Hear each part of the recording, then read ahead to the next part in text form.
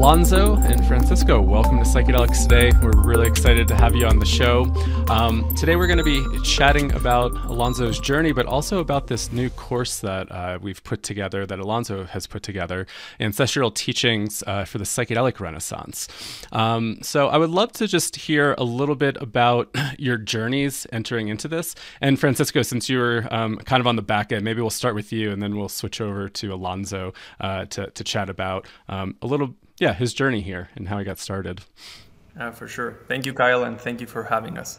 So I started relating with plant medicines about 5 years ago, doing ceremonies, and that eventually led me to Alonso through a medicine master from here, from Argentina, which is where I'm from.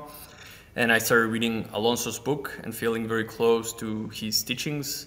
And that led me to travel to Peru last time and spend some time living at Alonso's place and learning from him and helping in whatever way I could. And in that interaction arose the idea to create a course for therapists in the United States to share some of Alonso's teachings and knowledge. And so we embarked on the journey of writing and producing this course that we're now going to put out through your platform. Awesome. Wonderful. And I would love to maybe hear from Alonso on how he got started on his medicine journey. Empecé muy joven en el año 1900. I started very young in the year 1976 when I was 15 years old and was very curious of experimenting with these plants. And so he traveled to the jungle where he met a master called Don Benito from the Shipibo people. And that means that he's been taking plant medicines now for 47 years. Wow. Amazing. And Alonso, is the main medicine that you work with is, I'm guessing, since you said you got started in the Shipibo tradition, is that with ayahuasca? Like, what type of plants do you typically work with? Well, aparte de ayahuasca, pues sí he probado muchas otras plantas. He's saying that aside from ayahuasca, he has tried many other plants like wachuma, hikuri, yopo, mushrooms, and other plants that are not very known in the West. He also has served all of those plants to other people. Amazing, amazing. You know, this course that you've put together seems very unique. I feel like I haven't seen too much of these kind of offerings in the psychedelic space, and would love to just hear a little bit more about what was the intention on putting this course together and wanting to share this with the world. Mm-hmm. He had a formation with the Shipibo people with these medicines, and he believed that plants like ayahuasca are very important and should not be left to the side. And he's saying that ayahuasca requires a level of like cleanliness, hygiene, and rigor to it that many people in the modern world don't take into account. This is why it's a plant that should not be taken recreatively, because if one doesn't know the rules that rule it, it can cause harm. Yeah, I was curious to hear more about this idea that ayahuasca needs a little bit more cleanliness that maybe Westerners maybe aren't approaching it with. And could you talk a little bit more about that and maybe some perspectives on the difference between some indigenous perspectives on ayahuasca versus maybe how Westerners really approach it? It sounds like you might work with a lot of Westerners coming down too. Mm-hmm. Yo creo que incluso dentro de las diferentes... I believe that even within the different ethnic groups within the Amazon that work with ayahuasca, some of them obey some rules or some other type of rules or have different sets of rules. But even within them, there are groups that just don't obey these rules as much. And it's difficult to measure or know that if the people who don't follow these rules, to call it somehow, have access to the spaces of higher consciousness that ayahuasca allows. Awesome. And I'm curious if you'd be open to sharing some of these rules. Well, Dale, Alonso. En todo caso, según mi experiencia, In my own personal experience of these 47 years, following these rules has benefited me. And are you open to maybe sharing what some of those rules are for those that like might not be, I don't know if they're too secretive or, yeah, I'd be curious to hear some of those rules. Bueno, lo primero es abstenerse de por vida. Some of these rules are considered to be to abstain, ideally for life, from certain foods that are very antagonist to ayahuasca, such as pork meat, red meat from cow, seafood, or very, very spicy food. Y luego, another important customary rule is to maintain a half day of fasting after the intake of ayahuasca.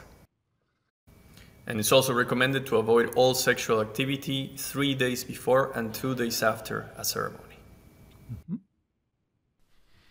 Esas son como so it las sounds like, principales. yeah, the pretty kind of typical dieta.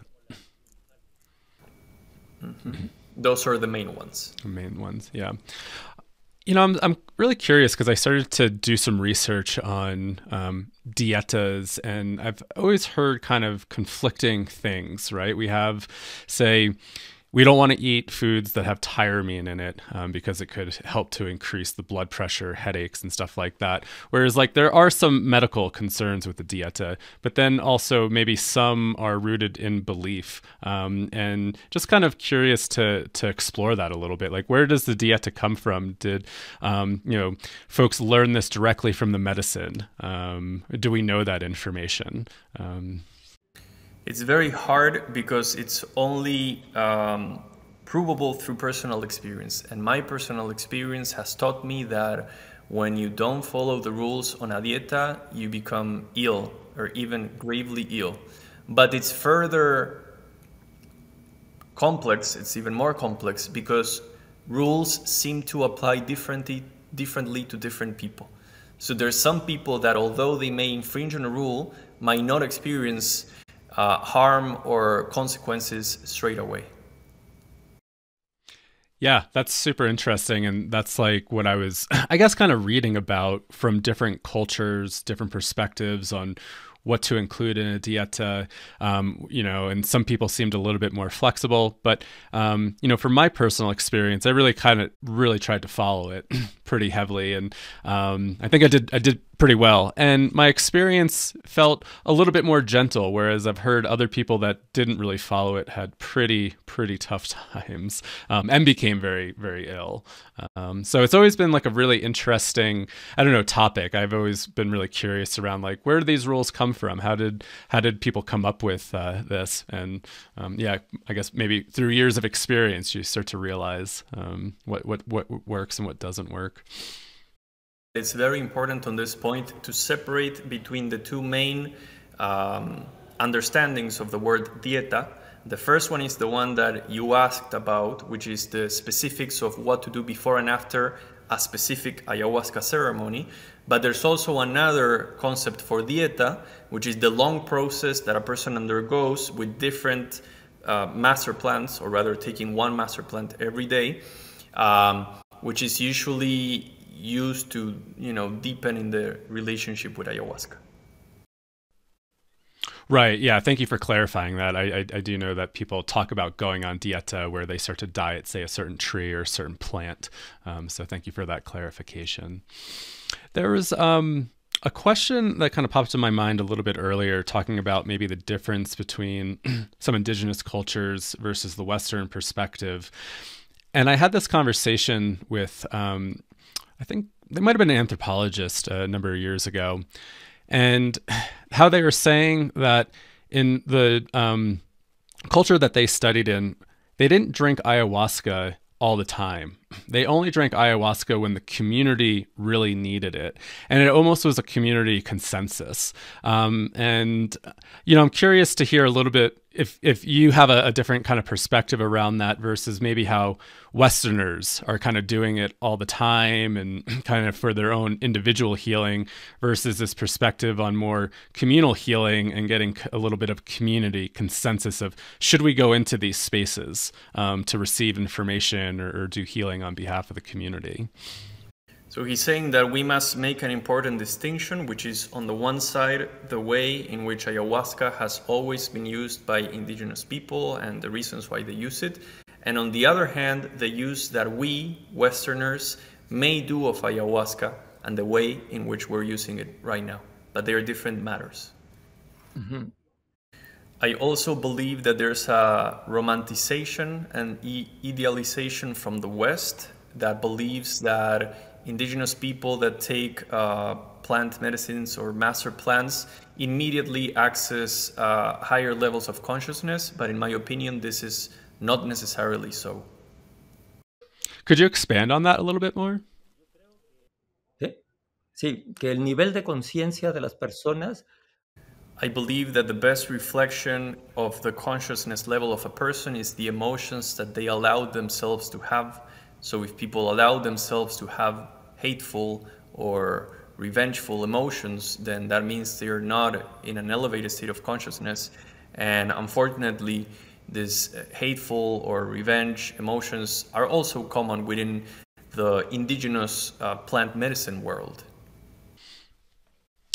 Yeah, I like that aspect of romanticizing and thinking, I think sometimes we put healers up on pedestals, and we also have to remind, I think, ourselves sometimes that we're all human.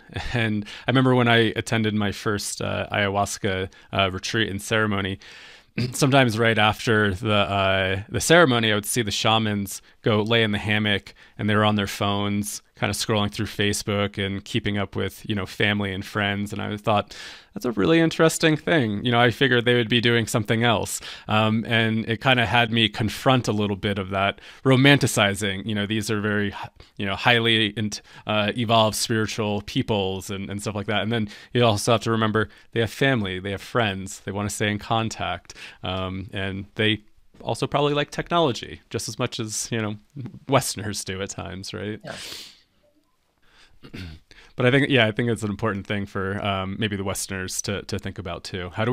Why do we romanticize indigenous cultures? And is that always a good thing to do, right? I think about expectation management, right? I think sometimes that romanticizing really kind of puts people up on pedestals. And how do we also think about the human level of all this as well? So he's saying that a common person, when they usually take ayahuasca, they, will encounter their own viewpoints and they will start reviewing things about their life. And usually they encounter a feeling of love, of forgiveness for others. But in the natural habitat of ayahuasca, this is not always the case, because many times with these medicines, the people that take them or administer them, they have hateful feelings for other people, or they even use ayahuasca to kill other people or to do harm. And this is completely normal in their world. And it is sometimes very hard to understand or conceive for Westerners that the same plant could have such different uses and effects. Yeah, that's a really big thing. And I think about, what I'm hearing you say is almost kind of like this concept of witchcraft. Like, how can these medicines be used for harm? And are these medicines always used for healing? Because I think, right, we have a perception that, this is always used for healing, but are there cases where, they can be used for harm? Mm-hmm. It's true. He's asking Kyle if you would like to know more about the topic on witchcraft or another point. I would love to, yeah, learn more about that perspective, because I feel like we necessarily don't talk about it much from like the Western perspective in psychedelics. And it is something that does come up, right? And I think as Westerners, it's like we're either afraid of that topic or it's like too taboo to talk about that these things can happen and maybe can be used in different ways. So I would love to hear, yeah, some of your perspectives on that, Alonso, if you have any. Yeah. Entonces, So in the tradition that I was taught in, which is the Shipibo tradition, there's two very distinct characters. One is the Onaya, which is the good healer, and the other one is the Yube, which is the bad healer or the witch. And so these characters are antagonists, and the Onaya not only has to heal people from natural sickness, but also very often from the disease or sickness that is generated from the Yube. And there's a third character, which is a person who is in between, who sometimes can be an Onaya or sometimes can be a Yube, depending on who pays him and his own interests. And this is very different to the modern Western medical model, in the sense that this is not just a doctor administering a prescription or a remedy, but an Onaya, when they face someone who is sick from a Yube, they have to confront energetically the Yube, and they are risking their own lives in trying to save that person. Which I think is also relevant to say, Kyle, that there's a whole chapter on the course where Alonso talks about this and the differences between the modern Western doctors and the indigenous or traditional healers.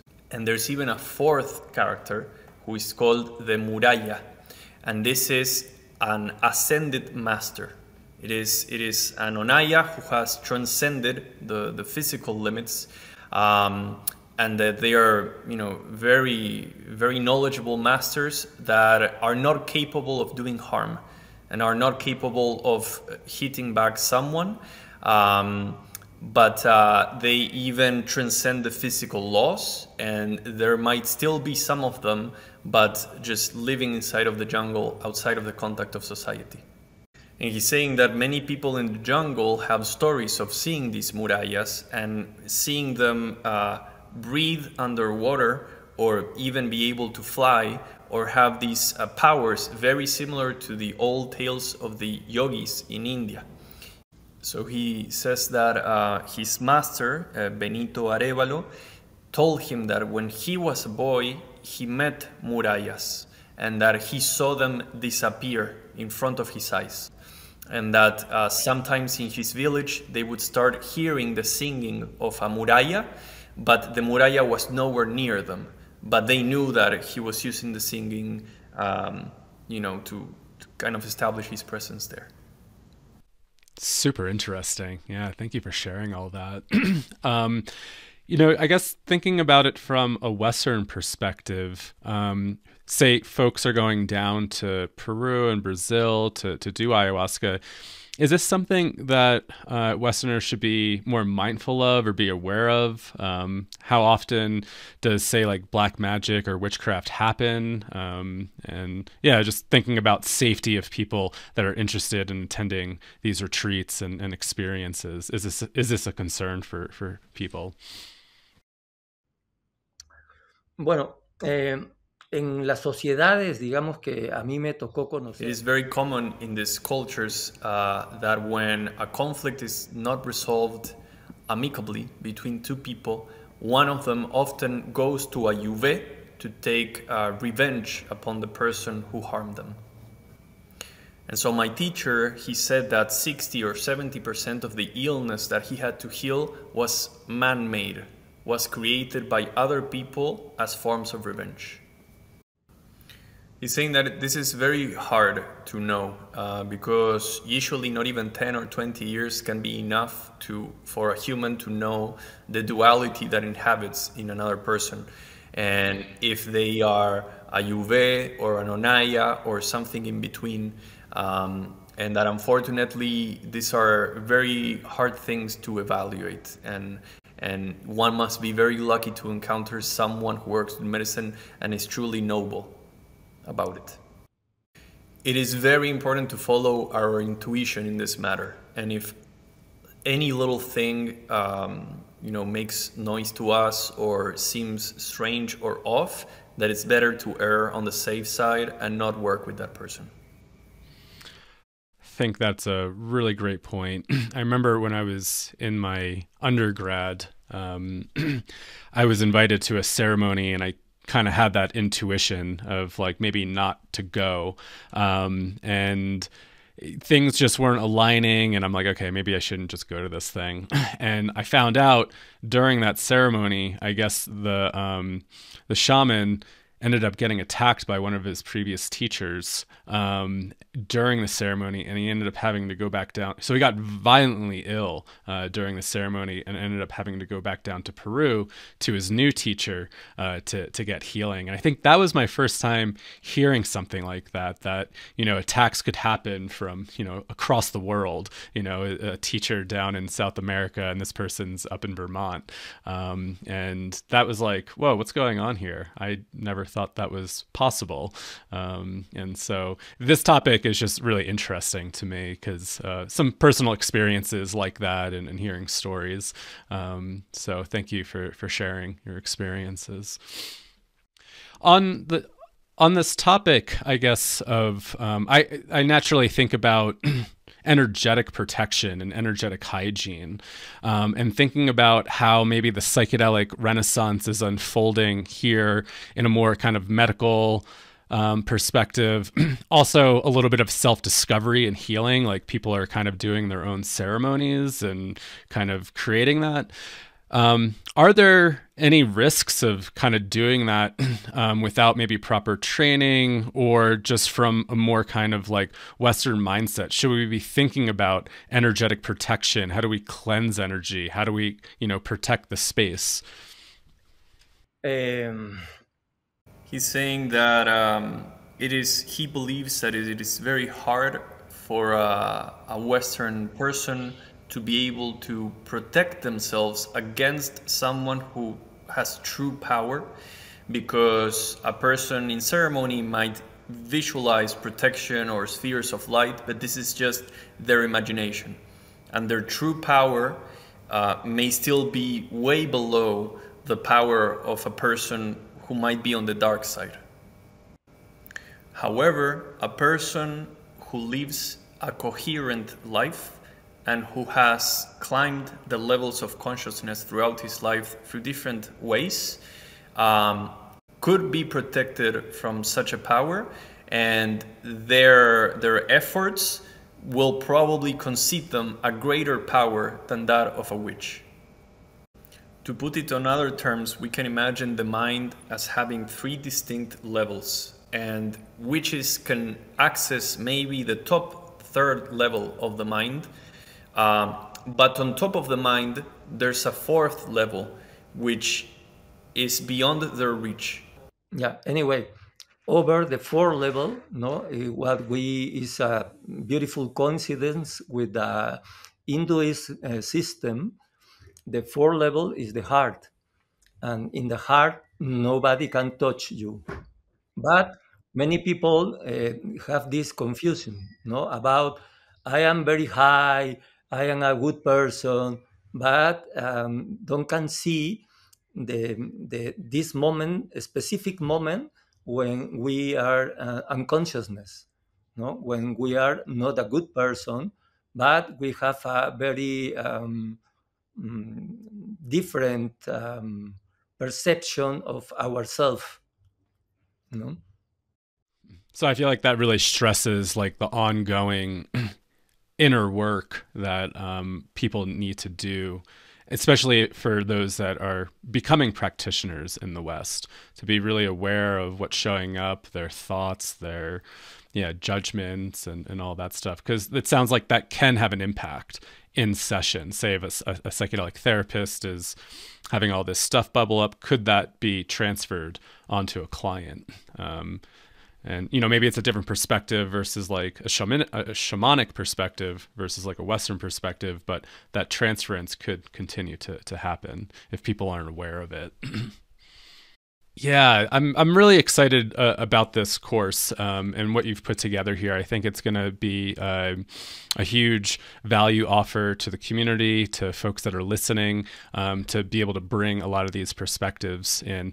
There was something that me and Francisco were talking about, and I would just love to hear some of your thoughts, but this idea about consciousness and conscious work versus healing. And Francisco was discussing a little bit about your perspective on that, you know, we're not maybe always doing healing work, but we're working with consciousness and yeah, working on that level, and then the healing happens with that. So yeah, I would just love to hear some of your perspectives on that aspect of healing versus maybe doing work with consciousness. Sí, hazme el resumen. Alonso says that for him, healing is the same as the expansion of consciousness. In the sense that if we have an expanded consciousness, then we are going to be in health. Our immune system is going to be strong. We will be able to repel sickness, even viruses. And this is all about coherence, about maintaining an internal coherence for the person. Expanding our consciousness means expanding our perception and becoming aware of many more things, such as the inexorable relationship between spirituality and our responsibility for the planet and all of nature, and that these things cannot be put aside. So you could even measure your consciousness by your ecological footprint. I love that. Yeah, I feel like that's so important to think about, because I feel like so many of us are so disconnected, and sometimes we don't even think about what we're doing to the ecosystem. There was a quote in a podcast that I recorded with this guy, John Buchanan, and he had this quote. It's like, when we stop feeling the aliveness of nature, we stop feeling alive. And just thinking about how when we just treat nature as if it's, you know, whatever, how, yeah, we start to become sick, start to become very disconnected. Yeah, it's beautiful. Alonso, I want to respect your time, and I know you're also kind of working a little bit off your mobile hotspot, so thinking about the data as well.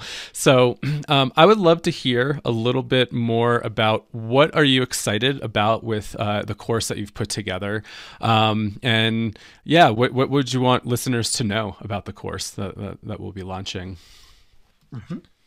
Bueno, lo principal para mí es... My main objective with this course is to be able to share with this new generation that is starting to work with sacred plants and entheogens abroad, because I was privileged enough to be able to meet a world that doesn't exist anymore.